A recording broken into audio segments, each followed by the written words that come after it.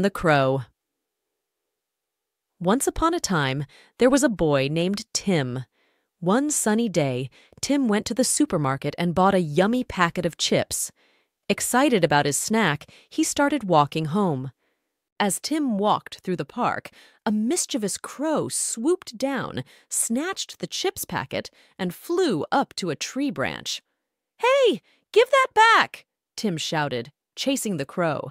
Tim tried jumping, climbing, but the crow stayed out of reach. Frustrated, Tim had an idea. "Hey, Mr. Crow, I heard your voice is super sweet. Can you sing a little song for me?" The crow, thrilled to be asked, started to sing. As he sang, the chips packet slipped from his beak and fell down.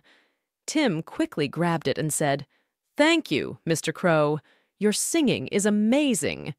Moral of the story is, thinking creatively can help in tricky situations.